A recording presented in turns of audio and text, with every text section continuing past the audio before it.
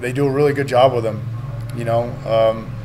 They've kind of built this offense around him, and he's answered the call. So, he's a big, strong guy. He could stand in the pocket and throw it. He's made a ton of throws down the field.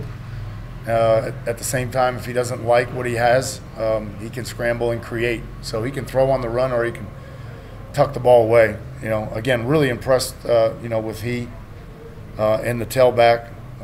And then obviously 19 on the perimeter is doing a great job for them as well. Well, it's tough. It's a tough place to play. They went down there and really played, really good football. Ended up losing at the end, but gave themselves a chance. So there's no doubt that they're playing really well and playing with a lot of confidence. And it's going to take everything we have in the run game, the pass game, tackling. We're going to have to try to generate some turnovers to help our offense, and really excited about the way we started the week. We just got to stay focused and keep going.